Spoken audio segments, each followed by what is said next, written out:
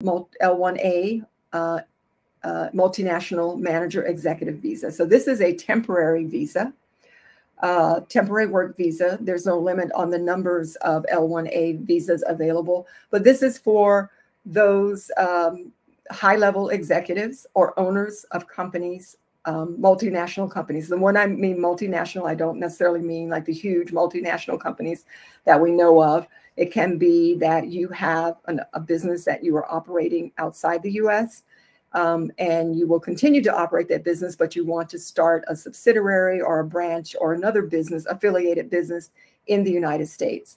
And so if you want to start up that business in the U.S., you would basically show a couple of things. First, you need to show that the foreign company that you have and the U.S. company have the qualifying relationship. So for example, you as the individual owner own 100% of the foreign company, and you're also going to own 100% of the U.S. company. Now that's an example. There could be other qualifying relationships, but that's one of the easiest ways to qualify, is to show that you own 100% of both companies.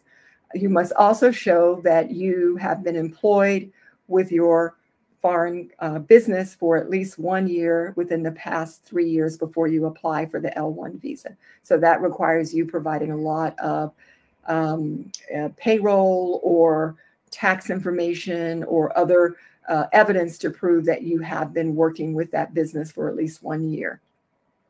And then, of course, you also must continue to operate. If you do receive the L-1 visa, you can't just close up your foreign business. You have to keep that operational while you are also operating the U.S. business. So that makes it truly multinational. You have to continue running both those businesses during the entire time that you have an L-1 visa. If you close up the foreign business, then your L-1 visa becomes invalid. So it's very important to keep that going. And then we also have the potential for now, once you have operations for at least 1 year in the United States, you have the potential for getting, for applying for and potentially receiving the EB-1C green card. That is through what's called the multinational executive or manager, the EB-1C. So the EB-1C is very similar to the L-1 in terms of criteria. It basically requires that there's, again, a foreign company and a U.S. company with the